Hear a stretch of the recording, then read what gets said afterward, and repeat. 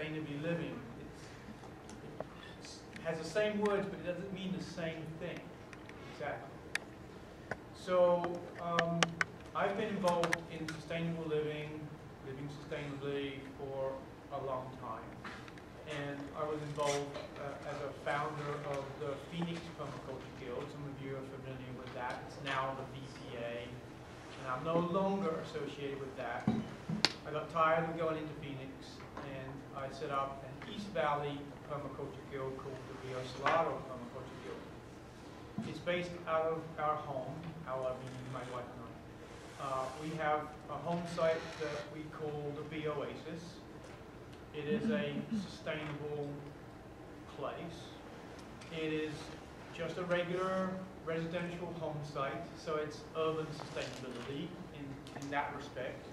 But it has a lot of things happening on it that are demonstrations for other people to come and visit, see sustainability, sustainable practices in action. And in that way, I'm helping to encourage and I'm helping to guide other people to be more sustainable in their own lives. I want to walk my talk, and I want other people to begin walking their talk. I'm definitely an activist, proactively, in that I want to help other people do the same that I'm doing. So one of the things within the Rio Salado Permaculture Guild is a work share program and a tool share program and the knowledge share program. So that's part of it. I have a lot of knowledge because I've had a lot of experience throughout my life, and I want to be able to impart that and help other people get started. It's always the first step that's hardest for some people to take. It's always the first practice. It's always that getting going, and then having the encouragement to keep going, and having someone to lean back on once in a while, just to get that little bit of a, you're doing fine, just keep going kind of support. So within the guild itself, we have a program in which spring and fall we do a project, and that project we group together as a community. So this is my theme about doing it together. We got to do things together. We don't have enough muscle and enough time to do it all ourselves. We have to get together, we have to work together, and we have to sweat together, and play together, and eat together, and all of those things. That's so important to me, to bring the community together and then empower somebody else to be more sustainable. And how am I doing on time? Good. So I can keep going for a bit longer. So the guild itself is designed around community. It's not about me. It's about how many other people can be similar to me in their own way. They may not do the chickens. They may not do the rainwater like I do. They may not do the garden like I do. But they can do bits of it. They can start with the compost. And they can put potted plants on a patio of their condominium. And they can do their recycling. And they can use their car less. And they don't have to use a dryer. They can put a little line up or put a clothes rack up, and they can dry their clothes out in the Arizona heat, because it's a dry heat. And there are so many things that we can do as a sustainable practice. That doesn't mean we have to change the world, but we can change ourselves. And it's one person at a time, it's one home at a time, it's one community at a time, it's one city at a time. And we associate ourselves with the transition movement, because they're about changing the city from the top and the bottom and coming together in the middle to meet the people. Because we're in the middle, and there's so many things on the extremities. They're not talking to each other.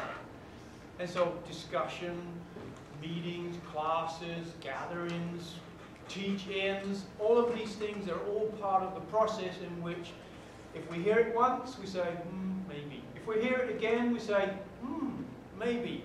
If we hear it a third time, I'm going to do it. Sometimes it takes that many times for us to actually make a move toward what it is we heard a while ago, last year, 3 years ago, this class, that person, this teacher, that guru, this practice, whatever it might be, sometimes it takes that long. And so we're here today because today is the day. One of you is going to get it, right? How exciting is that? My name is Sylvia Boulier. I wrote in 2005. I could probably fix it up, revise it some, but diet and exercise guidelines. There's a billion books that write about the same thing pretty much, but some of these diet books, they have what I would consider, in my view, misleading or kind of going a shady path of certain things that I don't like. So I wrote my own little thing, but I don't think I'm going to write any book because there are some really good books out there that do the same. I'm more oriented to raw living foods. So the way I could get into a piece of the puzzle for Don's project is, yeah, I couldn't grow anything to save me, but I can haul dirt all over the place because I'm strong. Haul stuff, rocks, and people encourage them to consume the raw foods that are grown in such gardens. Okay, and so the more raw it is, the better off. The more processed it is, the less life force that it has, and it's critical. A lot of ailments, all the diseases out there. A lot of it's due to diet as well as just stress, as well as the lack of exercise. Diet is big, is a bigger part of the equation. And so the raw foods have everything. They have loads of protein. One of the things that concerns me is the overemphasis on protein. They always think, they ask me when I weightlifting, it's like, where do you get the protein from? You know, I'm really strong. I've got my health problems, mostly digestion, but I'm very strong. And I don't do bars even. I don't go to bars and drink, and I don't eat the bars either. Energy bars. I don't do energy drinks. It's just too much. You know, I don't look forward to being a breatharian, but I'm headed there. And I love food, so it's my downfall, and you know, it's kind of a blessing and curse for me personally, for most of you. There's a ton of protein in apples and fruits, blueberries, even potatoes are great, have great painkillers. Oh man, potassium is serious, it's great for pain, I discovered.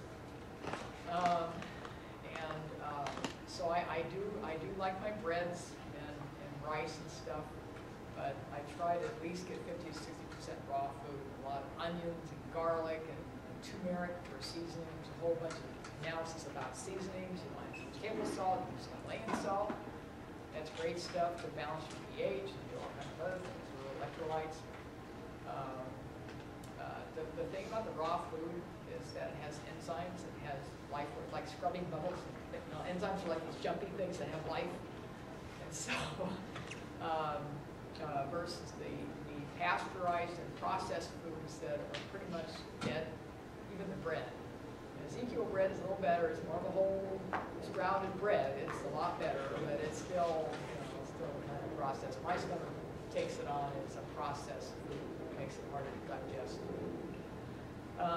And with all my problems, I do a lot better if I can just not eat the rice cakes, crackers, bread, blah blah that I like. You know, I can't kick the habit yet. I'm still working on it. But I've gotten rid of dairy. Dairy is nasty. Mostly what I advise for people with just about any ailment, from arthritis, heart, to infections, etc. Get rid of the trans fatty acids. Anytime oil has been cooked, it's been compromised in some molecular structure in some way. Stick to cold-pressed oils like coconut oil and olive oil are very helpful. Multiple fish oils are good. I'm a vegan, but I can see the merits in some fish. I tell them breeders, eat fish, it'll work. You know, yeah, they're going to mercury, all the, you know, there's only so much you can do at the time. So let's work with what we got. Then to stay away from added sugar. You're going to see a lot of writing where people condemn fruits and carrots. Oh, the glycemic index. And I'm thinking, boy, they're crazy. You know that South Beach diet? They will approve of hard liquor because there's no glycemic index number on it. So therefore, you can drink hard liquor. Gee, isn't that nuts? I think so. I'm not even a chemist. I was like, dude, what was he on when he wrote that stuff? Yeah, hard liquor, just because it doesn't show a number for like you drink pool acid. Okay, yeah, wipe yourself out. Now early. No, the carrots and the fruit are just fine because the sugars, the glucose or the fructose is inherent in the item and it has all those cofactors that chemically I don't react to it. I'll react to some added sugar. Rice cakes are terrible now. They got all kinds of garbage in them. They're no longer this pristine, beautiful snack. I got plain salted. I got to read the ingredients. Read the ingredients. Can't emphasize that more. It's like location, location, location. Read those ingredients all the time. Monsanto's full of tricks. Lots of tricks. I've had to loosen up my label reading.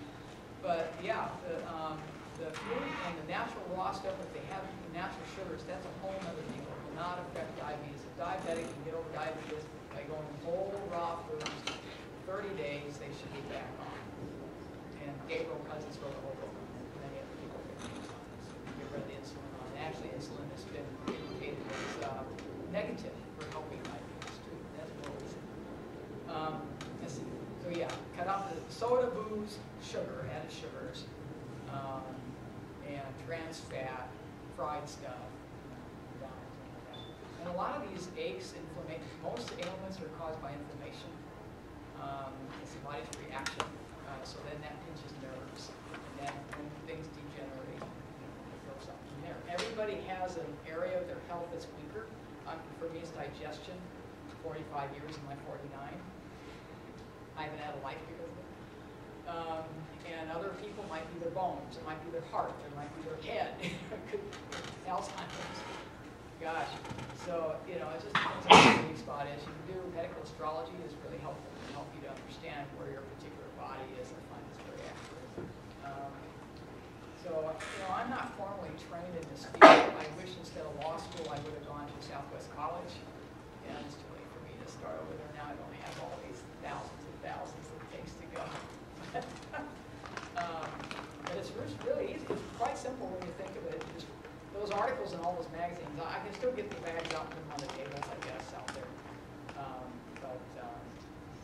Yeah, it's pretty much, you know, trying to eat small meals. That's hard for me to do, is I like to eat a long time. So I get tons of lettuce. I'll put away 3 large lettuce things at one time.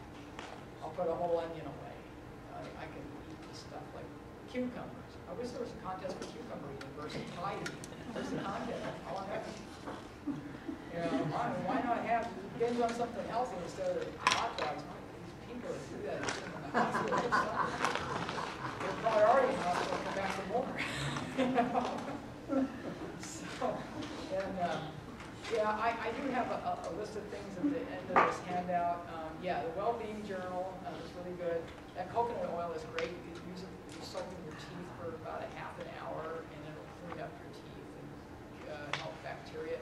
Oregano oil is great for abscesses. I've treated several people with that. They really do it, no matter what. And also to burn out throat conditions and infections.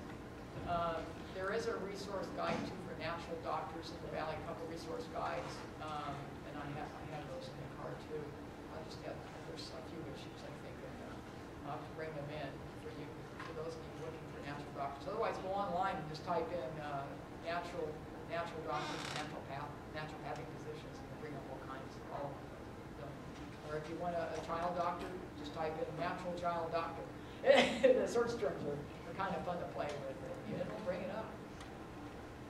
So there's always the computer. So, but yeah, that's pretty much you know, with my own health problems. That's how I came into all this whole food. I used to be a junker until I was 22 and a half, and I thought, man, I got to shed some pounds. So I started longer and slowly lifting things and playing with it. You just start where you're at. You know, start eliminating, getting your milk cut down. If you want a milk substitute, coconut milk is good. Some of those nut milks have been pasteurized. And the big thing watch out now for now is canola oil. Nasty. So I have to now have up my label reading a whole level. Even the lecithin granules I've ate for years, I've got to get the non-GMO lecithin. Wow. I got to watch for that now. Man. And I got to pay $15 for a thing of lecithin versus $4 for the regular run-of-the-mill soy lecithin. Now they got sunflower lecithin. That's a fat emulsifier. If you're like this, it'll help you drop it. It doesn't help me anymore. I'm always fighting that 10. Always fighting 10 pounds. Right, great. It does affect me. But yeah, so am I just about? Yeah. Let's move to the next. Okay, so sign-in sheets, everybody, pass them around, and then we can keep it. And I'll have the compassionate communication on tour after this panel. If you didn't get to it, because I didn't get there until later, I can do it again in a few minutes for you. I have all the handouts for compassionate communication. Thanks.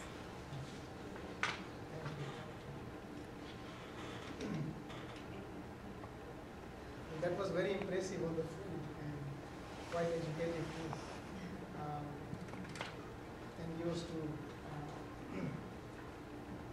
I like to actually express my gratitude and joy for the people who have organized this. This is a wonderful effort to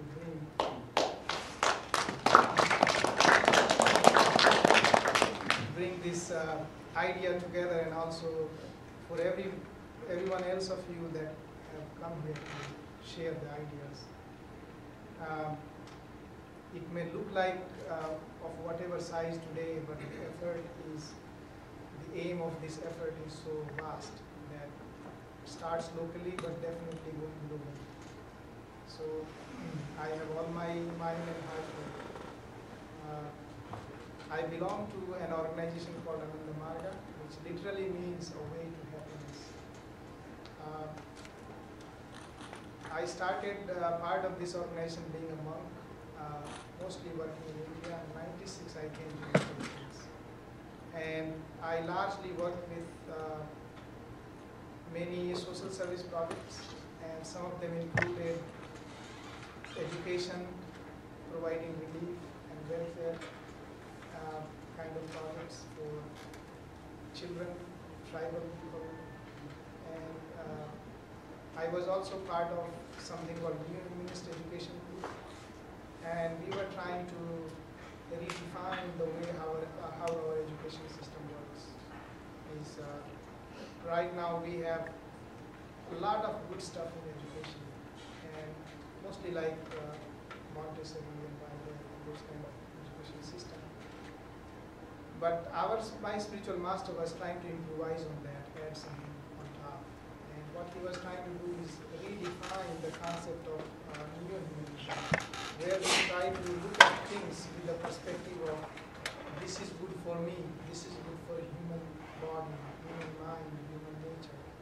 But he says that we have to look a little bit beyond that and see that probably sometimes things may not be good for the human society, but it's good for the whole creation. So that's where he called a newly defined humanism, or neo-humanism. And then the kind of compassion and love what we have for our fellow brothers and sisters, fellow beings, has to be expanded to non-fellow brothers and sisters. I would say cats and dogs and everything. They are brothers, sisters, and people. They are part of our society.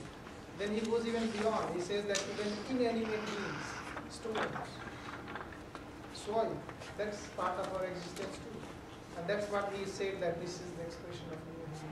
So I was part of that group which was bringing awareness and that kind of education among children right from the foundation, that they are learning this kind of stuff in the preschools and kindergarten schools. Then I was part of another movement called PROUD, which is Progressive Iteration Theory, where we try to develop self, at least conceptually, because we still don't have enough resources to fully manifest it. A concept called self-sufficient economic zone, which means like you have a town of Phoenix, and you want everything what people need in this area of Phoenix should be all produced locally. including your high-end electronics. It all should be happening right here. So that's the kind of idea what we have, and we are trying to work on these kind of communities. We call them master units. So they are self-sufficient economic zones. So the whole world right now is divided politically. Our concept is that it should be divided based on self-sufficient economic zone. Like half of Rocky Mountains is in one place, the half in another place. It's like a political division. Instead, should be like there is an area where people are culturally together, they have same kind of topography, same kind of economic needs. That should be one self-sufficient economic zone. So like that, that's how the zoning should be. In fact, incidentally or accidentally or whatever, the modern day corporations and the big businesses are thinking of same thing. They call it special economic zones. But anyway, we have a little softer and better view on self-sufficient economic zones. I was part of another group called Anand Marga Universal Relief Team, where we have formed relief stores and built teams which is always on standby if disaster happens. Things like Haiti, our group went there and did a lot of stuff. And of course we get funded sometimes by grants, sometimes from government agencies also, and also from non-government agencies. So I was associated with that effort, that group as well. So this is about me, but I'm going to share with you today some of the views on self-sustenance in a community living, and just trying to add something on top of what brother has said and sister has said, just to add on top of that. To be able to sustain in a community, we need to have a kind of two-pronged approach. And one is restraining oneself, which we call it, we have a term in our language, it's called aparigraha, which means that we try to limit the usage of how much we have. Like I may have like 20 pairs of shoes, which actually I don't need. So I'm basically just accumulating. So I will start to say I will have 19, 18, 16, down to I may just be able to manage with 2 pairs of shoes. So that kind of lifestyle we have to promote. Same thing with the clothes, and or else we go and shop for the food and we just buy lots of stuff, and then at the end of the month we throw like 30% of it and go and buy fresh. So it keeps on and on. So that way we restrain ourselves in such a way that I am ultimately helping the humanity and beyond humanity and beyond the beyond humanity, which is the inanimate things also, the ecology in that. So that helps in the community living, that we all are restrained, because these kind of 5 things in our life, which is food, clothes, medicine, shelter, and education. This is not for accumulation, it's for our sustenance, which we need, it's our minimum requirements. It's not for enjoyment. I mean, I eat food, let's say I'm enjoying some food and I eat some of it because I am hungry, then I'll eat it only as much I'm hungry. But if I'm eating that food to enjoy, the stomach will say that I had enough of it. And then you keep on still loading, and the stomach will say, hey, what are you doing? This is my limit. So this will happen. So all these things what we have, minimum requirement things in our life, is not meant for enjoyment but for sustenance. So that kind of awareness, more of it we have. And then along with that, the other movement which I was associated with, and on some occasions I still go and try to work on some projects like that, where the master units, where we try to build this kind of community, where we try to produce locally as much as possible. But a couple of things which is a kind of forewarning for our future, and I think everybody must think about that. And I think with that I will conclude for my short talk here, that we must promote conserving seeds as much as possible, because this will be a huge crisis in future. I think it already has become a crisis as of today. Try to find the native seeds of corn. We can't find any. the corn what we grow is made for petroleum or something else. The original corn, if you want to eat, drive down to Tapachula, Guatemala, and try to find the actual corn. I have been there, I've tasted it. It's so nice. It's much different. They grow it locally in the fields, the Mayan people. Wow, it's beautiful. So that's one kind of warning we have, that in future we are at, the corporations would like to have monopoly on these seeds. Which they would like to give you seeds which will not grow next time. One corn, that's it. You can't make seeds out of that. They would like to modify in such a way. They have already done it to some extent, and they're in the process of doing it more. Then the other warning we have for our future is water conservation. That we may have in the times to come a huge problem with what kind of water we have available for our day-to-day use, for our survival, for our drinking. So that way I think the human society, which means the human race is the most dominant race on this planet, and their role is like a big brothers. So they have to take this responsibility of doing something for the ecology, and they have to be able to save the glaciers, enough of it. They have to save the lakes, they have to save the ponds, rivers. They have to do enough to do that. So I think this is something that we should all be aware about and be constantly thinking. And I believe that as the times go by, we will have a lot of opportunity to expose ourselves to this kind of discussions and explore ideas as to how we can achieve some of how we can alleviate some of the crises which, to me, in my thinking, is almost destined to come. We probably can't avoid it from coming, so we can take all precautionary measures.